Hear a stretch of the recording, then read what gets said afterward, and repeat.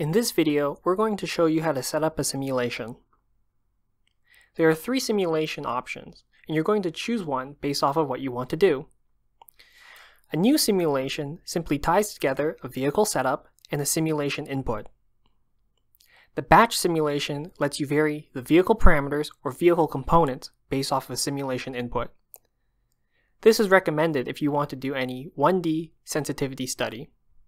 The 2-parameter study will vary 2 different vehicle parameters.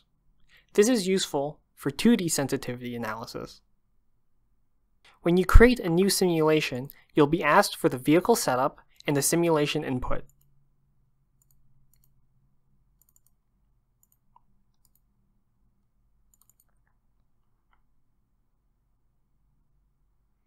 The batch simulation is similar, but adds an iteration manager.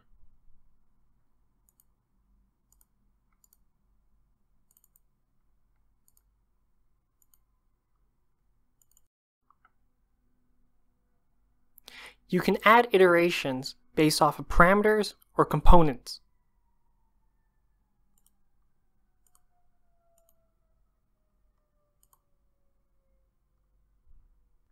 Add parameters that you want to vary.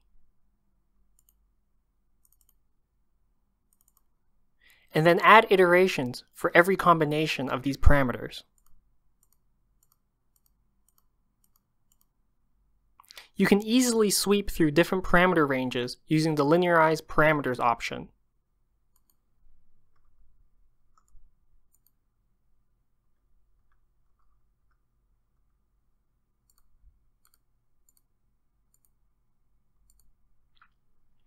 By default, the simulation will output each iteration as an individual results file. You can merge them by enabling the single file option. Lastly, we have the 2-parameter study.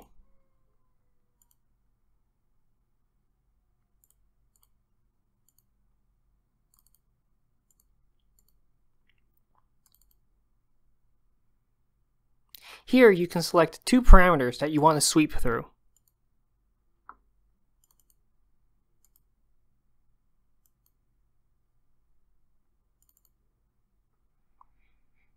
Enter the maximum and minimum value for each parameter.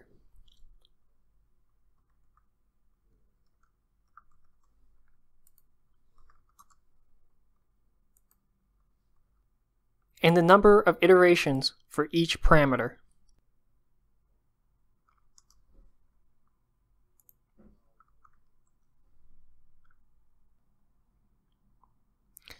This will automatically generate iterations for all combinations of parameter 1 and parameter 2.